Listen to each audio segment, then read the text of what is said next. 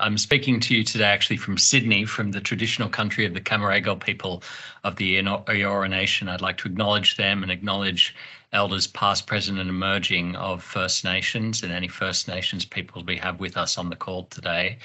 It's often said that Australia, New South Wales, was the original British Crown colony in Australia. It's often said that we grew rich on the sheep's back. What meant by that is that we developed the natural resources in the country and plugged them straight into international trade from the early days of the economy. So trade has an important role in our history. But what we often don't hear mentioned in that story is that in many cases, the early labour that was used as shepherds in the fields for those sheep was forced Indigenous labour, people who'd been forced off their land by settler colonialism and creating the structural drivers of vulnerability to exploitation, and then actually forced into work, not only in that kind of industry, but domestic service and a range of other industries. Indeed, between 1862 and 1904, 62,000 people were kidnapped in the Pacific and trafficked to Australia in a practice that we now euphemistically call blackbirding, in order to really initiate a sugar industry in New South Wales and in southern Queensland. So this relationship between trade, forced labour has an important is part of our history, and we still see First Nations peoples today living with the legacies, the intergenerational legacies of the trauma, the reduced capital, human capital formation, and other things that I'm going to talk to you a little bit about today. Now, I want to acknowledge all of that at the beginning for two reasons. One is because I think what we're talking about here is a whole process by which these social costs of our economic model have been written out of the system, written out of the story. And what we need to do is find ways to price them back in to the modes of production and distribution in the international system. And secondly, I want to acknowledge this history because I think if we are going to have credibility in calling out countries that today rely on forced labour and modern slavery in their economic model, it's crucial that we acknowledge that we've made those mistakes in the past and that we recognise and even enumerate the lost economic income, the negative social impacts that have resulted from our mistakes in the past. There's no reason that countries today moving up the development curve need to repeat our mistakes of the past. Next slide, please. So as Sarah mentioned, I'm speaking to you. I'm now the New South Wales Anti-Slavery Commissioner, an independent statutory office appointed by the Governor of New South Wales, the representative of the Crown. My mandate in that role, I should be very clear, does include advocacy for action to address modern slavery, particularly around identifying and addressing modern slavery risk in supply chains, but it is not a foreign policy mandate. New South Wales is a subnational entity.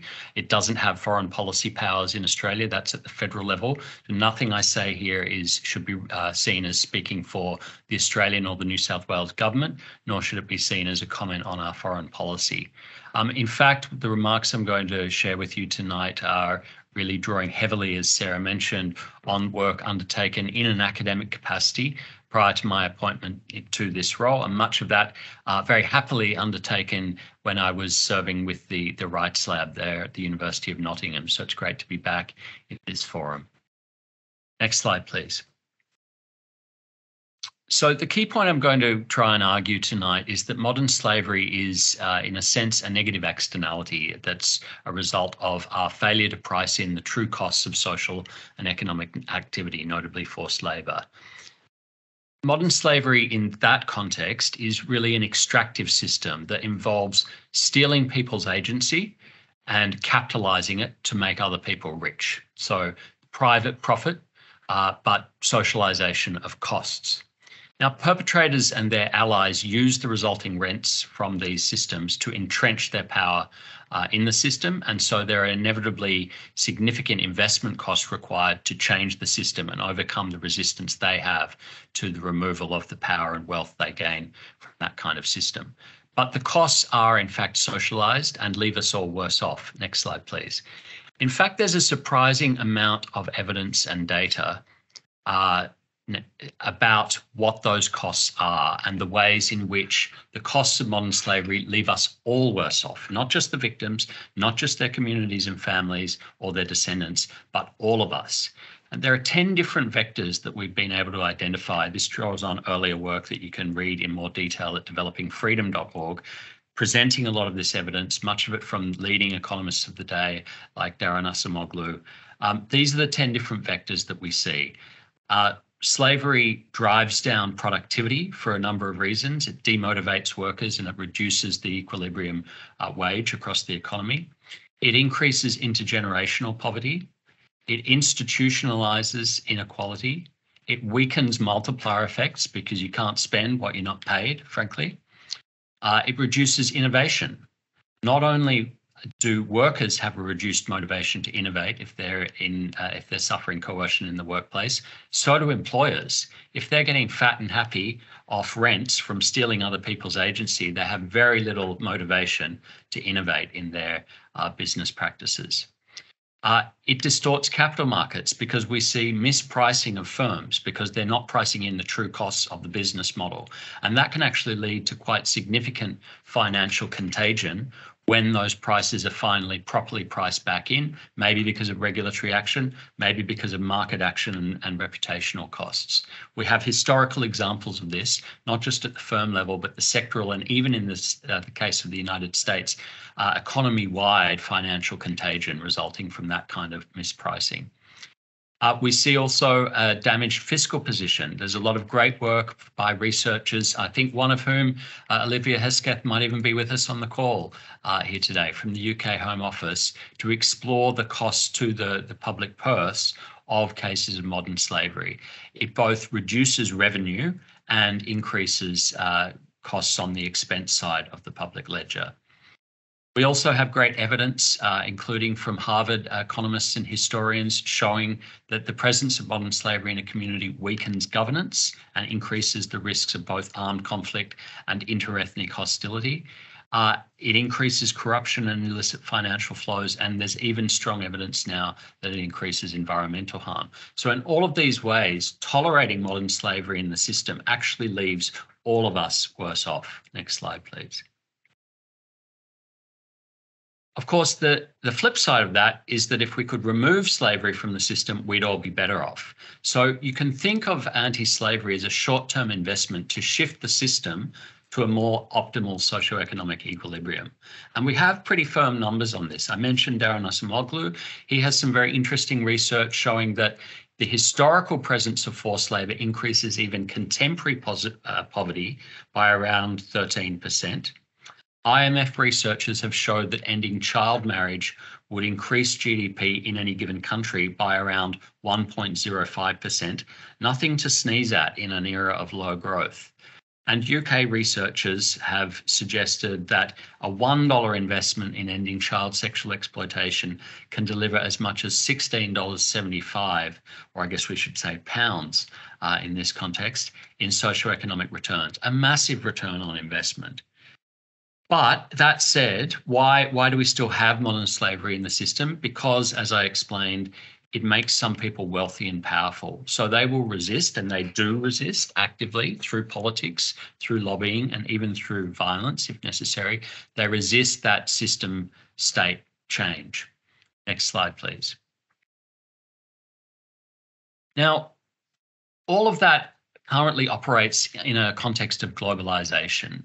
And we often use that as a shorthand for trade and investment liberalisation. And that has, of course, led to a particular economic model, the global value chain, which has had very positive economic effects. It's promoted growth and a number of positive income-related effects, particularly at the household level, and had very positive effects, for example, on female participation in the workforce.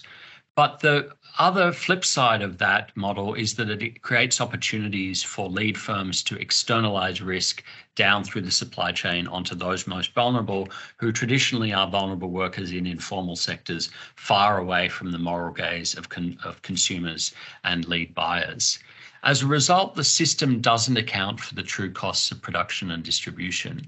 And looking to international political economy theory, and indeed the architect of the UN Guiding Principles, John Ruggie, we might say that the disembedding of capital that has resulted from investment and capital liberalisation over the neoliberal period has created a misalignment between power in the international system and what Ruggie, in a famous article 40 years ago, called the purpose of the liberal international order. What we mean by this is that the unintended externalities of that liberalisation, which have included arguably climate change as a result of increased use of fossil fuels fueled by that liberalisation, and indeed another unintended consequence is arguably the rise of the People's Republic of China.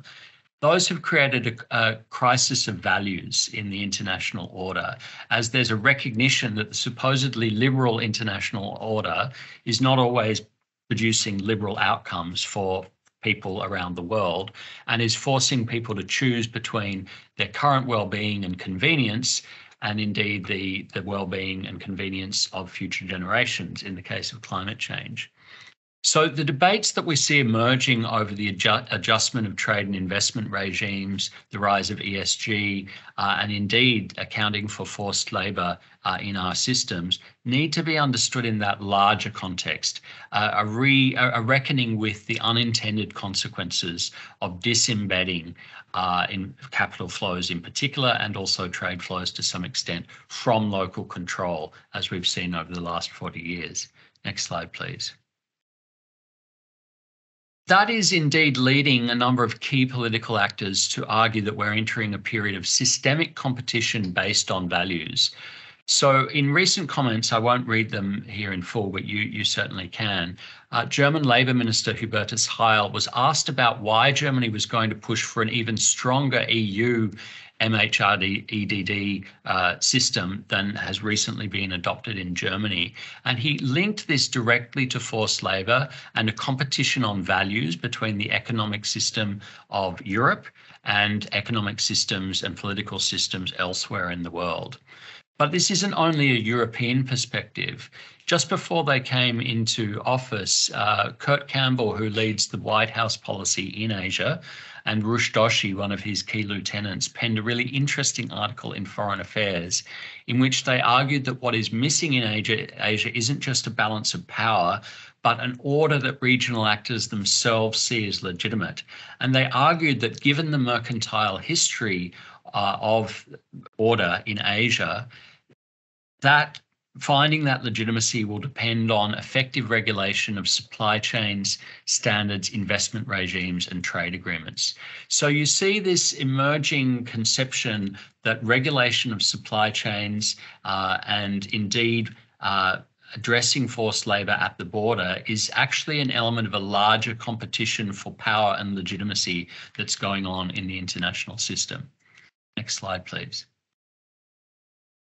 So I think the question when you put those things together is, if you're arguing for a liberal rules-based international order, can you correct the system so that it doesn't have these illiberal outcomes? And I would argue that using trade and investment regimes to do this, particularly in the area of forced labour, faces two main areas of challenge, which I'm going to describe as institutional inertia and the lack of a systemic approach. And I want to talk you through those arguments now. Next slide, please. So the first area I'll touch on is institutional inertia. Next slide, please, Sean. Tim already talked a bit about the way that the WTO system fits into this. And of course, that system is picked up and incorporated into a number of important bilateral and regional free trade agreements these days, and indeed procurement agreements as well. The thing is that the WTO system, as we've known it for the last 20 years, has been based on a political deal between developed and developing countries that explicitly said we're not going to use trade instruments to enforce labour standards. So efforts to use trade instruments and indeed the WTO to enforce labour standards are going to have to confront that political reality. And indeed, already we've seen the effort by the US to bring forced labour issues into the fisheries discussion recently in the WTO run aground on those rocks, quite openly opposed by Russia and others on that basis and defeated. So if there is going to be a push to incorporate forced labour issues into the way the WTO rules are implemented, that political reality is going to have to be addressed. Next slide, please. Many developing countries will see these efforts as an attempt at protectionism by the global north. And it's unclear what provision in the GATT actually provides the basis for the existing unilateral measures that we're seeing. Now, Canada has relied, for example, on prison labour measure, but that may only get you so far when you look at it closely. And if you're interested in this argument, it's spelled out in a lot more detail in some of the work on Xinjiang that I'll be talking about a little bit more in a few minutes. The basic rule, of course, is that you can't discriminate under the WTO on the grounds of national origin of a good. So that prevents our ability to use national origin as a proxy for forced labour risks. There are other grounds around morals, public health, prison labour and national security, but they're pretty untested in application to a problem like this. And each one of them brings collateral risks in other ways of opening up other problems that are connected to it. And indeed, whichever one you pick, it then leads to certain procedural obligations in how you develop and impose these rules. And it's not clear that the way that the import bans are being developed would pass those tests as they've been interpreted by the dispute resolution bodies. So there may need to be greater attention in the development of those bans to those procedural requirements around consultation, necessity and proportionality if they're going to pass WTO or related tests later on. Next slide, please. Now, that's on the trade in goods side. What about the flow of capital? Well, we have no equivalent to the WTO, of course, for flows of capital globally, and nothing explicitly linking investment regimes to labour standards. Global value chains, in fact, have worked as a business model in a way that has tended to encourage countries to compete to attract capital by offering flexible labour arrangements. In other words, giving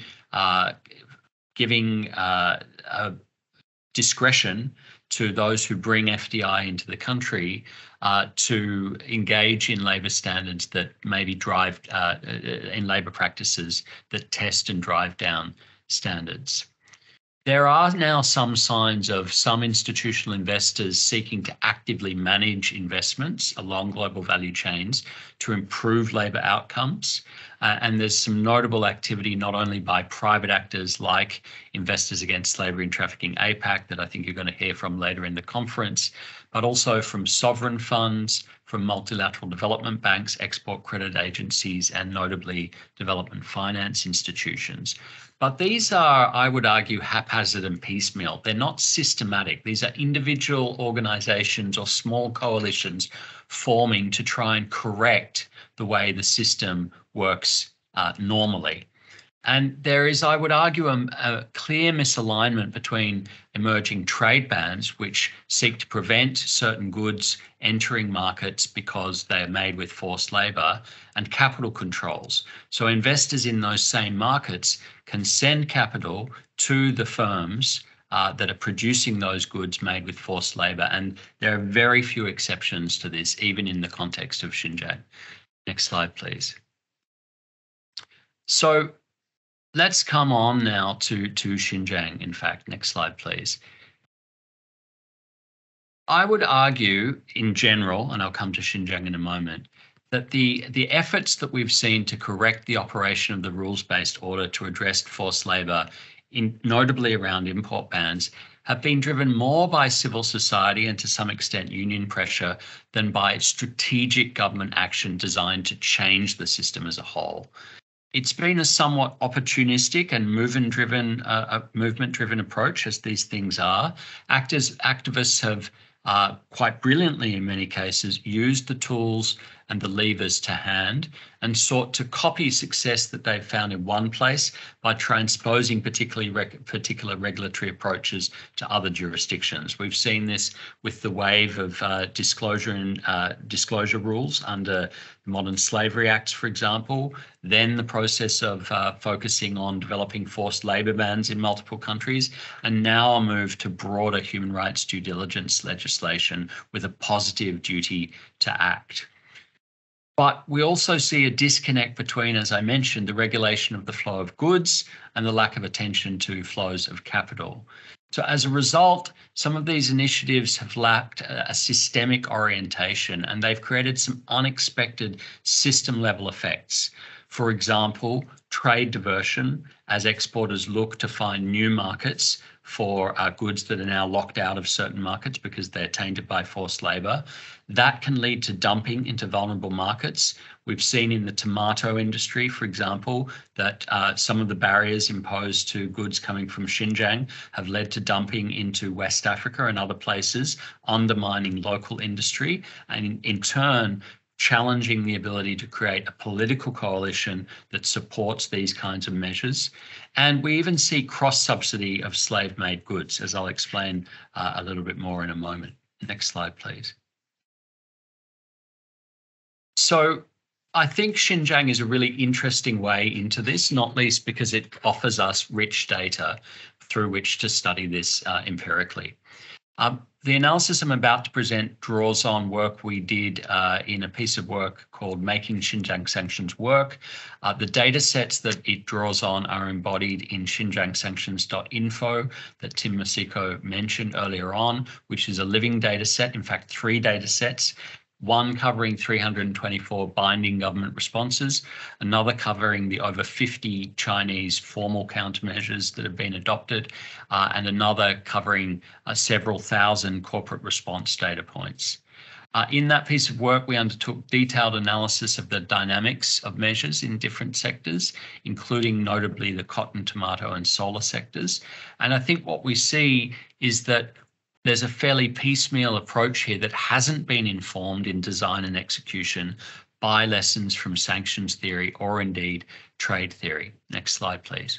So I'll just pull out some of the key findings from that work about how the approach we've seen in government responses to Xinjiang forced labour don't reflect some of the findings and learnings from sanctions theory and trade theory. To begin with, and this is fairly obvious, there's a fairly limited sanction sending coalition, limited in terms of the overall demand for Xinjiang goods, whether we think of that in terms of direct exports from Xinjiang or indeed goods that Xinjiang exports usually into other parts of China for then further value add and movement along global value chains. But when we go beyond that, we also see that the targets that have been selected for sanctions, both direct targeted sanctions and through import bans and WROs, for example, in the US, are not necessarily the individuals and entities that exercise political or commercial influence over the business practices that ostensibly these interventions are seeking to change. Sanctions theory tells us that you want your sanctions to be targeted at influential actors in order to change the policies you're trying to change. That's not necessarily what we see going on in responses to Xinjiang forced labour. Equally, the approach hasn't been designed in a way that has sought to provide protection to those that are vulnerable to Chinese countermeasures. So we see both informal and formal countermeasures by the Chinese government against civilians in China, against firms, notably auditing firms, and indeed foreign firms in China, such as brands with particular retail exposure, that are seeking to increase the costs for those firms and reduce the legitimacy and support of the sanctions broadly understood that are being imposed. In some sectors, and this is most clear in solar, the costs that are imposed by these measures are actually greater for importers than they are for producers and exporters in Xinjiang. That's the reverse of what sanctions theory would tell you want to see. You want the costs to be high for the exporters and producers that you're targeting. You don't want them to be able to find alternative markets easily. And you do want your importers that no longer have access to that supply to be able to find alternative sources of supply. That's not what we see, for example, in the solar sector. In fact, what we see is rather perverse system level effects, such as dumping, as I mentioned, and cross-subsidy from slave-free premiums. So in the solar sector, for example, because Xinjiang controls so much of the polysilicon supply, it's very difficult for importers to find slave-free supply of solar panels. The firms that are moving into meeting that emerging demand are actually the same firms that dominate the slave-made supply chains. So importers that are paying a premium for slave-free goods, that premium is going to firms that are using the premium to subsidize the production of goods by forced labor to sell into other markets. Clearly not the intended outcome of the public policy, a rather perverse outcome, so to speak, and really requires thinking about at a system level. And then finally, as I mentioned, in this case, it's really clear that Western investors can still invest in those firms, even if those firms can't export their goods into Western markets. And we've seen this in some quite stark cases. For example, it has been reported that the climate envoy for the United States, John Kerry, has been, through a fund, invested as recently as last year in firms that have been connected to forced labor in Xinjiang in the solar sector. Next slide, please. So the question then, of course, is what would a more systematic approach look like? Next slide, please. I want to suggest 3 areas that I think could benefit from attention, and drawing on the rich empirical and research insights from trade theory and sanctions theory. The first actually is really about framing. It's about moving this from a zero-sum systemic competition rhetoric to focusing on the fact that we're all better off, all of us in the world are better off, if we take the steps to eliminate modern slavery from the global production and distribution system. So back to those basic learnings about the sustainable development impacts of eradicating modern slavery.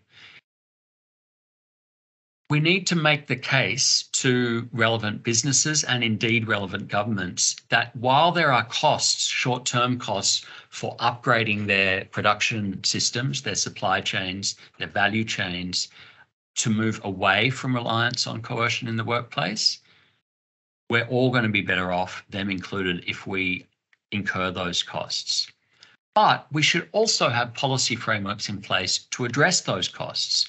So we should be, for example, subsidizing that kind of supply chain upgrading.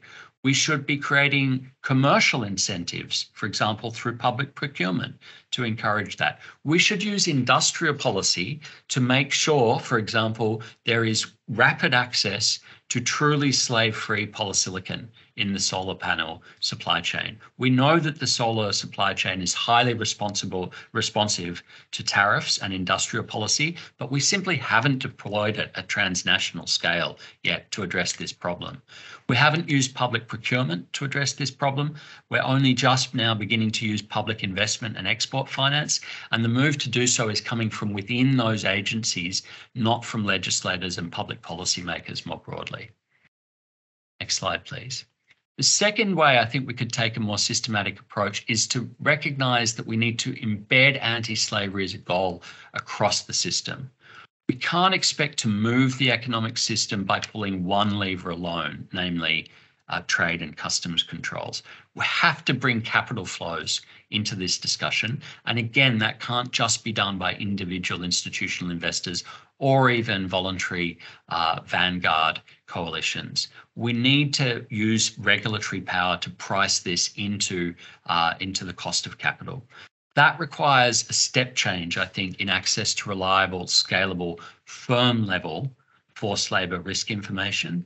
But we're unlikely to see that emerge out of the market unless the standards require it. The ESG reporting standards, the SEC disclosure rules, and similar arrangements in the EU. So I would argue that a big focus should be in years ahead on getting forced labour and modern slavery into those ISSB discussions, into those discussions going on right now around sustainable finance reporting standards and expectations, or we risk missing the boat on this.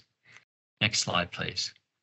The third and final area I would suggest is that Xinjiang is really a critical test and a critical opportunity to move this approach forward.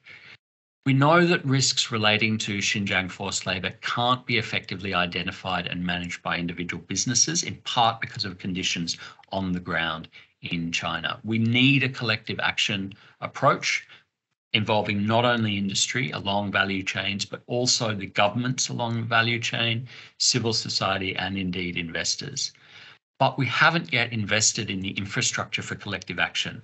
We've got unilateral action by a number of actors, which is seeking to align, including around target selection, but we don't have collective frameworks for value chain mapping, for information sharing at scale down to the firm level with relevant businesses, for risk signaling. When is a particular supplier or a particular commodity high risk? Or, for example, around mutual debarment arrangements. And we haven't even begun to think about collective approaches to remedy in this context. Now, the EU forced labour instrument is going to be an important driver of these discussions, not least the way it leans in around remedy. But we need to connect that intergovernmental approach within the EU context up to other governments and to industry elsewhere. And we do have certain elements that we could build on.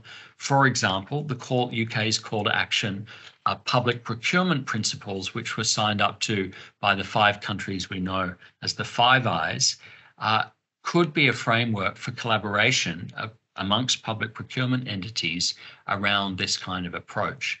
But that work needs to square, for example, with the WTO agreement on government procurement, which largely tracks the GATT and doesn't offer a clear basis for using national or regional origin as a proxy for enforcing labour standards.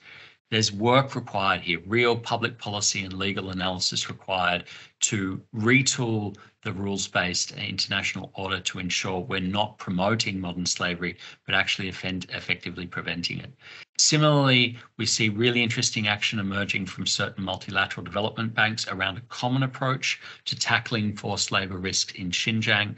But again, we shouldn't be relying on individual investors, even if they have governmental links to drive this. It needs to be a public policy discussion. It needs to be a systematic approach if we want to see system level effects. Ultimately, I would suggest to you, modern slavery is a system failure.